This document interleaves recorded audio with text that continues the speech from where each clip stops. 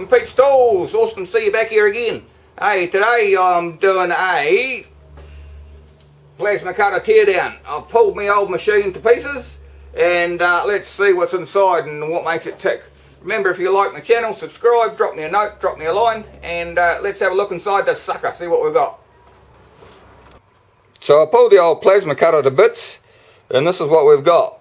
Now I don't know if we're very technical, but I know how to cut steel and I know how to weld steel, well, sort of. But looking inside this thing, it's all pretty complex. Gone are the days of big transformers and big hunking with lots of wire everywhere.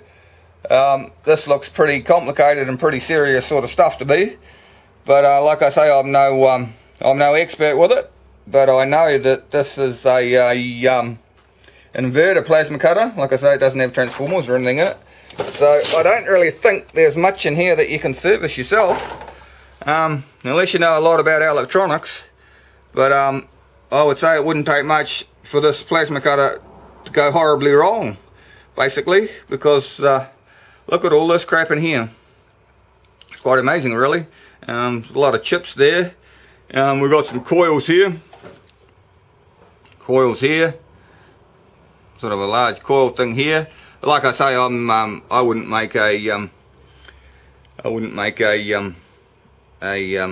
electronics person's mailman. I'm just no good at the electronics, guys. I don't pretend to be. Like I say, you got your air coming in here, and the back here there must be an air switch there somewhere. Yeah, up the back here, and there is the switch for the air. Switch it on and off. But as far as the rest of it goes, it's all a bit beyond me. But yeah, someone asked me what's inside a plasma cutter, so there you go. I'm showing you now what's inside a plasma cutter. You know about as much as what I do about what's inside there, but if you can make head or tail of it, drop me a line. I'd be really interested. But like I say, it's not my forte. But yeah, so I said I'd pull the thing to pieces, so I did, and I have. We've got our fan in the back here.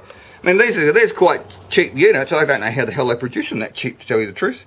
What's this? A couple $100, $250. Now, there's a lot of freaking gizmos in there for $250 if you ask me.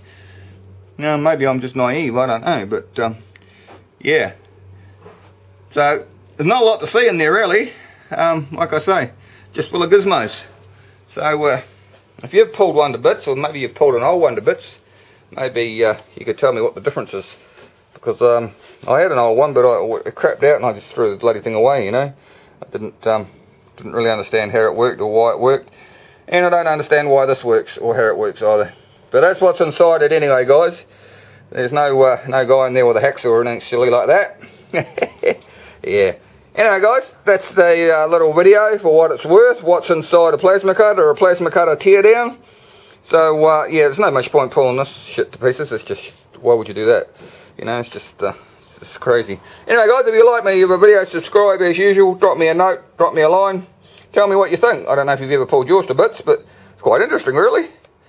I know not to do that again because there's nothing in there that I can service. Absolutely nothing. Apart from keeping it clean, of course. Apart from keeping the thing clean so it doesn't short circuit.